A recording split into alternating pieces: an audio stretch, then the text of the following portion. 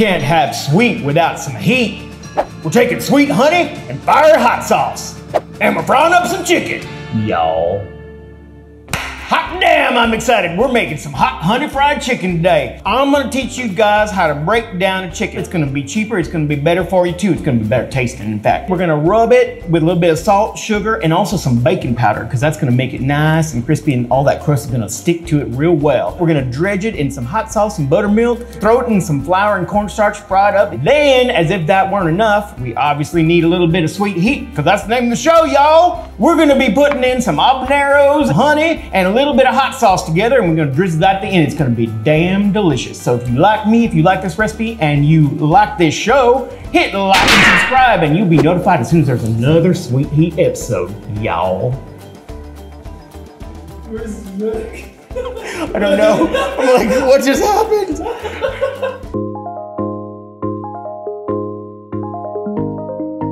So I'm gonna teach you how to break down a chicken. I think this is like super useful, and it is actually really, it's cheaper to buy a whole chicken than to get one that's like already broken down. And I also think that the flavor is better because you can get a better quality chicken, and it's usually fresher if it's whole, and it's actually super simple. The chicken is actually going to tell you where it needs to be cut.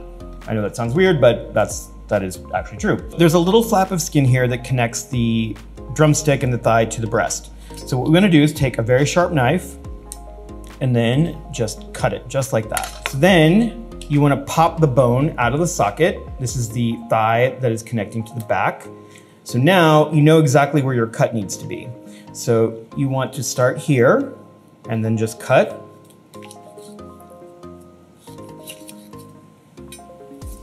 And that's it.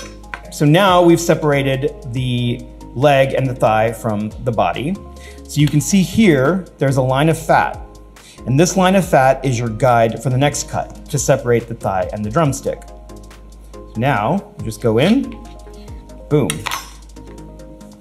Now we have a thigh and a drumstick. Now we're gonna do the same thing on this side. Pop the bone.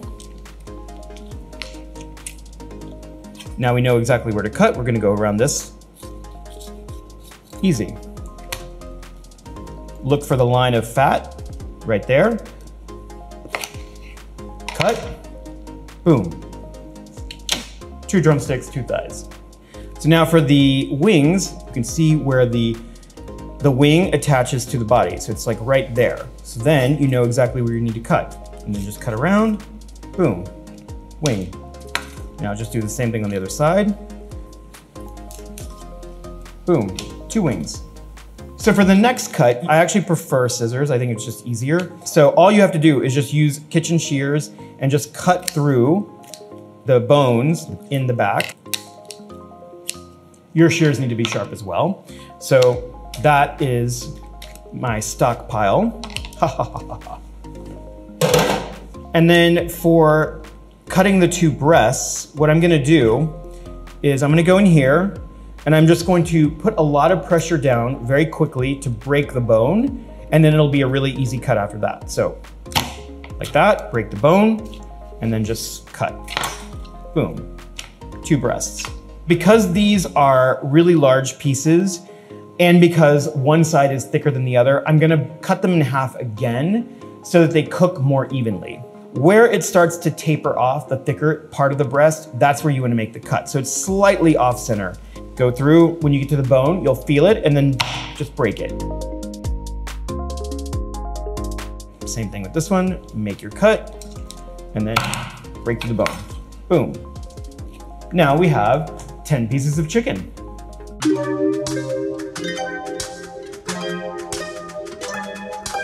Now that we've broken down our chicken, we're going to put the rub together for it. So it's a really, really simple rub. It's salt, sugar, and the mystery ingredient, or the crazy ingredient, is baking powder. So this is something that I usually do when I'm making chicken wings. So the baking powder actually creates a nice, dry, crispy skin so that when you either bake or you fry your chicken wings, it gets really, really crispy. So what I do, and I know this is like sort of annoying because I'm gonna ask you to do this overnight, but Personally, I don't make fried chicken very often. So it's like when I'm gonna make it, it's gonna be really, really amazing. So I don't mind like planning it out and putting the chicken in overnight. All you have to do now is that we whisked everything together with my tiny little whisk, is just sprinkle both sides of the chicken with this mixture. And I'm putting it on a rack set inside a rimmed baking sheet because what I really want here overnight is airflow. So the air is gonna circulate in the refrigerator around the chicken. It's gonna dry out the surface of the chicken, and all of this mixture is gonna dissolve and get absorbed back into the pieces.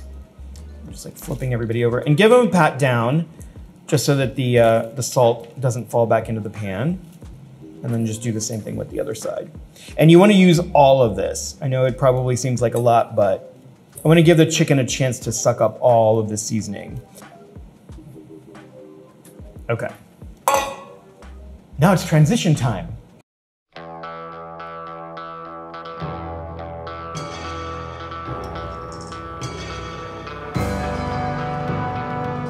It's time for a showdown, y'all. On this side, we got the dry. On this side, we got the wet. Whisk the flour, cornstarch, garlic powder, onion powder, paprika, cayenne, and a 1/4 cup salt in a large bowl.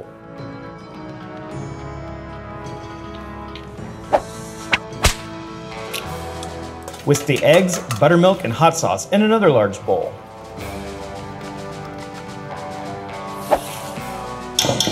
Working one piece at a time, dredge the chicken in the flour mixture, turning to coat and packing into crevices.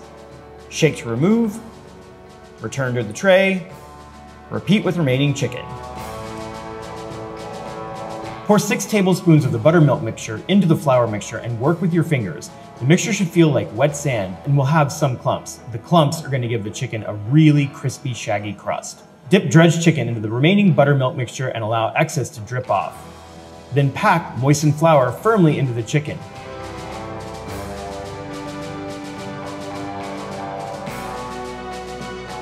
Very gently shake off the excess and return to the rack.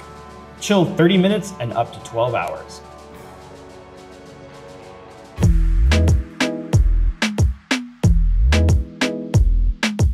It's time, let's go. Oh my God, I've been waiting for this moment for weeks. Oh my God, it's also really heavy, but I mean, look at it. It's like, oh, I mean, it looks good like this, but once it's fried, oh my God, it's gonna be insane. All right, so I'm gonna check the temp. We want 300 degrees. Again, whenever we fry, we wanna lay things down away from us so that if it accidentally falls, it'll splatter that way and not towards you. So I'm just gonna drop this in. And I usually go maybe like 3 to 4 pieces at a time, depending on how big your pot is. This is a pretty big pot.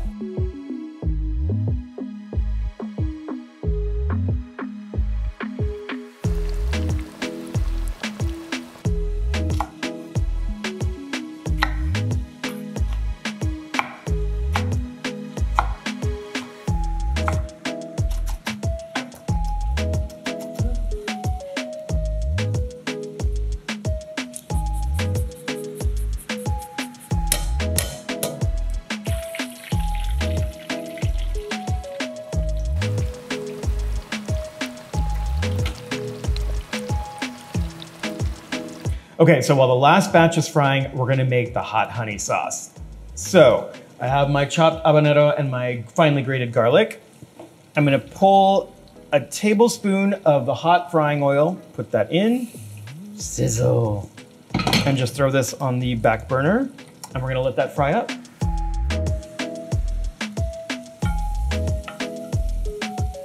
Okay, so it's been about 4 minutes. I'm gonna add the honey. So good. And if I've timed this right, the last batch of chicken will come out just as soon as the honey hot sauce is ready. And now to finish up the sauce, we're gonna add a splash of apple cider vinegar.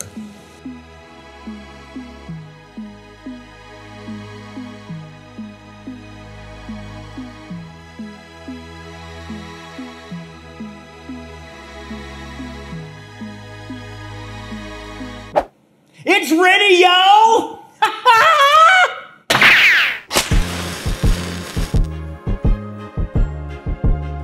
We're fixing to eat, y'all.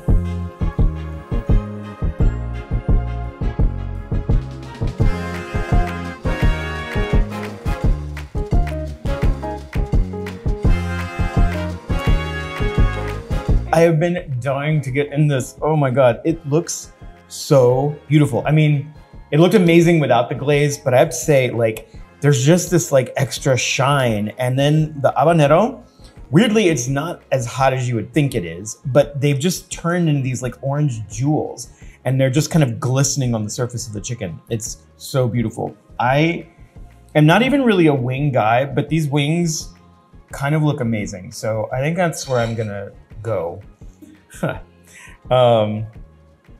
It's like so beautiful. Look at it, look at it, look how beautiful it is. Oh my God.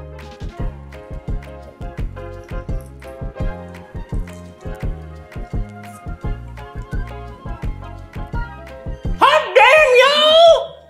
Oh God, it's so good. Okay, this might actually be the best thing that I've ever made on the show. Everything is weirdly gentle. I think because of the frying in the oil, the habanero is like gently sweet. The chicken is like very intensely chickeny, and I think that's because there's both the salt and the sugar in the rub. And then, you know, you've got so many textures. It's like really, really tender and juicy, and you've got that really crispy exterior crust. And then you've got like this really nice little pop of honey and habanero, a little bit of garlic on the outside. You have to make this fried chicken. If you've never had homemade fried chicken before, this is going to change your life. This is a really good recipe for fried chicken, but when you add the honey habanero sauce on it, it just takes it to like this completely new, crazy, amazingly delicious level.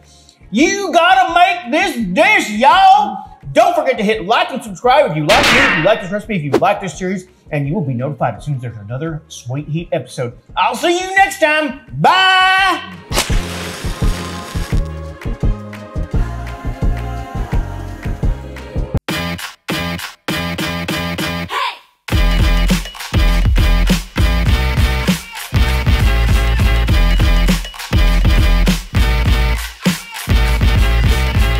Now I'm like obsessed with this.